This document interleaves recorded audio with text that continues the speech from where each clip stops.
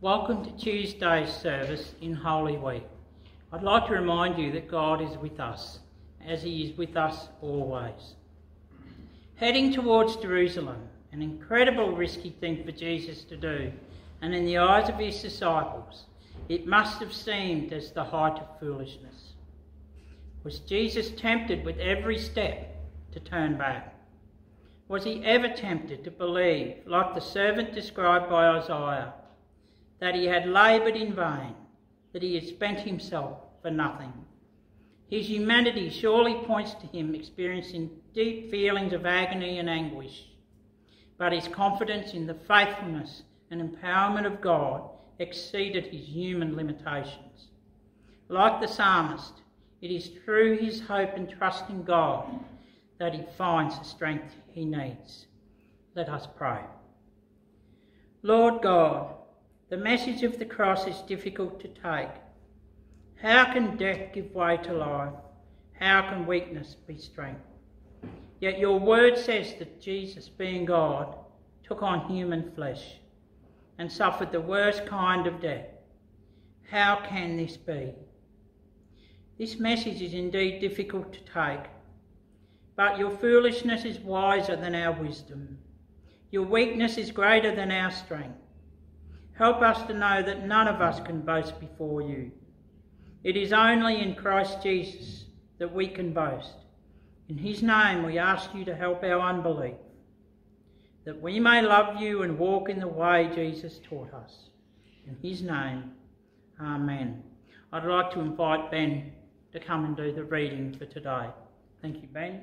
Luke 20:9-19. He went on to tell the people this parable. A man planted a vineyard, rented it to some farmers, and went out for a long time. At harvest time, he sent a servant to the tenants so they would give him some of the fruit of the vineyard. But the tenants beat him and sent him away empty-handed. He sent another servant, but that one also they beat and treated shamefully and sent away empty-handed. He sent still a third, and they wounded him and threw him out. Then the owner of the vineyard said, "What shall I do? I will send my son whom I love. Perhaps they will respect him." But when the tenants saw him, they talked the matter over. "This is the heir," they said. "Let's kill him, and the inheritance will be ours." So they threw him out of the vineyard and killed him. What then will the owner of the vineyard do to them? He will come and kill those tenants and give the vineyard to others. When the people heard this, they said, "May this never be." Jesus looked directly at them and asked, "Then what is the meaning of that which is written? The stone the builders rejected has become the capstone. Everyone who falls on that stone will be broken to pieces, but he on whom it falls will be crushed." The teachers of the law and the chief priests looked for a way to arrest him immediately, because they knew he had spoken this parable against them, but they were afraid of the people. This is the word of the Lord. Thank you, Ben, for that reading. I'd like to invite the Rev Johnson Makoti up to do the sermon for Tuesday's Holy Week service. Thank you, Johnson. Good morning to you, everyone. We just want to thank God that we are here and we are able to worship God even during this coronavirus. And we want to thank God for that, because in other places, who may not have the technology that we have, may not be able to do what we are doing. So I want to thank God for that. And I just want to say, this morning, from the reading of this morning, Luke chapter 20, verses 9 to 19, I've come up with a theme, on the road to the cross. On the road to the cross. There is something I want to talk about it. Some people never grasp a new thing. They simply don't know what to do when confronted with a new idea, concept, or invention they've never been exposed to before. So this may have been one of Jesus' main problems with the people of his day. Some people do not know what to do with a new things or new ideas, new invention, new happenings, until someone comes along with enough patience to explain to them. I've been even following during this coronavirus on the TV. In other places, they are saying the surgical mask are good. In other places, they're discouraging them. In other places, they're saying, okay, do it. So there is a bit of confusion because something new has come to the people and they were not prepared for such a thing. And you can see that people, when they are confronted with such a thing, they are in a panic mode. Jesus went around doing something of the same thing for people. We are limited in our understanding of who God is and how God relates to us. And some people in Jesus' time had some pretty crazy ideas. They had trouble grasping who God is. So Jesus went through doing a lot of teaching, preaching, and showing. He did a lot of healing and said, look, here is what God is all about. Helping the poor, the blind, the lame, the leper. Jesus went around playing with children and said, look here, this is what God is all about. Unless you have the faith and love and trust of these little people, you can't grasp real well who I am. So he went around talking to widows, prostitutes, cheats, tax collectors, and said, look here, God loves you and cares about you.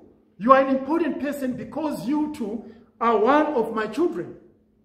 This is an unusual thing Jesus is doing. And Jesus went around telling stories about sons who take up their inheritance and go out and blow it on wine, women and so on. And ending up sloping the pigs and going home to a father who waited and celebrated his return. He told stories about lost sheep and a shepherd who risked life and lived to find them. Because people had trouble grasping who God is and how God deals with people, they had to be shown and told in many ways over and over again for them to understand what Jesus was saying. Because God is so great and our understanding is so limited by our experiences and past. Our ideas about God are always in need of expansion. For we never be able to fully comprehend the greatness of God. And that is what is happening in our lives. But that's why we are here. That's why we are able to listen to what I'm saying. To hear again the story of how God loves us. To try to grasp some more of God's greatness. To struggle to understand how God deals with you and me. With our lives and how then we are to relate to those around us. And this is why we need to understand who God is. And so Jesus told stories, parables, played with children, prayed with mourners, talked to adulterers, healed the sick, to show, to demonstrate, and to explain, to live out a way of life he called the kingdom of God. And by so doing, we grasp something about who God is for us, which is quite different. Take, for example, the gospel lesson for today, the parable of the tenants in the vineyard. In the account of the story, 3 servants were sent by the absentee owner of a particular vineyard to collect the rent from the tenants he left in charge. And that is what you see here. It is a simple story, somewhat gruesome in its detail, but it tells us something about God. These 3 servants were beaten and thrown out, so the landowner decided to send his own son. The son gets killed as well. Let's stop right there. What's this point? The story doesn't make much sense when you look at it. Why would anyone in his right mind, after having sent 3 servants in a row, all of whom get beaten, why would any loving father send his son after seeing what had happened before? The landowner must be an ass. We can't grasp the point very well because it's sheer foolishness. It's total foolishness in us. And yet, even though it doesn't make sense, the son goes on and gets predictably killed. Think about it. Why? Even though it doesn't make much sense, the God of creation, who sent prophets to Israel and watched them be stoned for trying to show and tell people a better way. Even though it doesn't make much sense, this same God sent his son, and he got predictably killed. And that is what we see here. And we still sit and shake our heads and don't get it. Why would God do such a foolish thing? Because God loves us, his people, his creation, so much that God will take the risk of sending his only son. That's what Jesus is saying in this parable. And it doesn't make sense to the listeners. And it's hard to grasp. But God loves us to the point of risking his son. God loves us to the point of a cross. God loves us to the point of sending his only son to die for us. Even though it doesn't make much sense, God takes a risk on you and me. In the middle of our impatience with our children, God still loves us. In the middle of our making fun of classmates, or ridiculing a friend behind your back, or gossiping about a neighbor, God still loves us. That is one thing we need to know, that God still loves us. In the center of our sin, even as we kill his son over and over again through our own acts of hatred, pride, jealousy, and arrogance, God still loves us. Tell me, does that make any sense to you? God loves us. God loves us. And so, Jesus told us a story, a very foolish, illogical story about God's love and God's risk and God's action in sending his son, Jesus, the Christ. Why would God take such a foolish risk? I can't comprehend it at all. My rationale, my small mind can't totally understand how and why God operates the way God does. We may not understand how God operates, but it has something to do with God's profound love for creation, and specifically for you and me. How else can we explain that God accepts us even while we are sinners? How else can we explain that God forgives me over and over again for the same thing that I know I've done and well I shouldn't, but just can't help myself, but God still forgives me? Isn't that wonderful? Isn't that great? God surely must love us because he puts us in his vineyard for his and gives us the freedom to work at it. Even gives us the freedom to harm his messengers and each other by acts of hatred and violence. And yet God sent his son in love for you and me. What a perfect, illogical, irrational, profound thing to do. When we think about it, we see how God does. So what is our response? Take that parable apart anyway, the way you want it. And we are the tenants in the vineyard. And what are we to do? To tend the place, to bear fruit, to care for each other, to thank the owner with the fruits of our labor. And that is what God expects us to do. Even though we aren't as faithful as we should be, even though we are to kill God's messengers, with our lack of love, respect for one another, even though we often want no part of the work of this vineyard, God still loves us. God still loves us.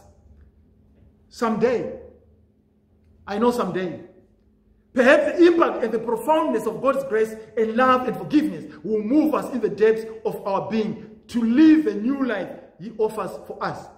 I say someday. Maybe this day, God is saying something to us. God is saying something to the church of today.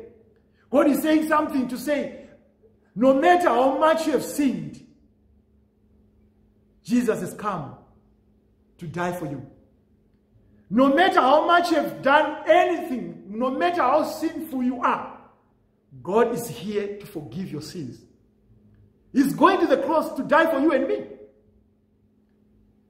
And God loves you. That's why he has to send his only son so that he can die for you and me. And we are here because of him. So this morning, I'm just saying to you, think, reflect upon who you are in your relationship to God, and come before you, asking for forgiveness, because we are all sinners, only saved by the grace of God. May the good Lord help us this morning in our understanding that only God can save us. Only God can save us. God bless you this morning. In Jesus' name, amen. Let us pray. Let us pray to ask God's love for us. Let's pray.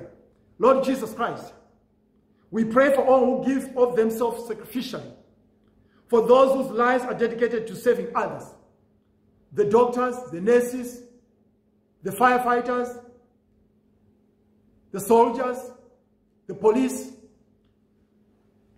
the parents, the carers, foster carers, those caring for children and elder relatives. Father, we pray for them. We pray for those serving in different places that has been savaged by this coronavirus around the world. The medics, those who work in missions, the media, the NGOs, and the charities who bring food and shelter, healing in those in need. Sometimes putting their lives on the front line, putting their lives in danger. Father, we pray for them. We pray for those in our communities who need our unconditional love. Those hurting from broken relationships, abuse, bullying, domestic violence, children and adults whose lives are at stake because of the coronavirus.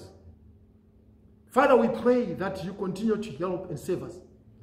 We pray that we might be Easter people, laying down our lives to save others, bringing hope to the hopeless situation. The hope of the cross and the resurrection should be guiding us. Thank you, Father. I pray for the leaders in the Uniting Church that they continue to be guided by the Holy Spirit as they lead this church to another level. I pray for Atherton Uniting Church, Father, Lord Jesus Christ, that once at least they are being locked in those places where they are, they should never forget that God is in control and is in charge. Be with us, Father. Bless us. In your name I pray. Amen. Bless you through the Holy Easter week. In Jesus' name, amen.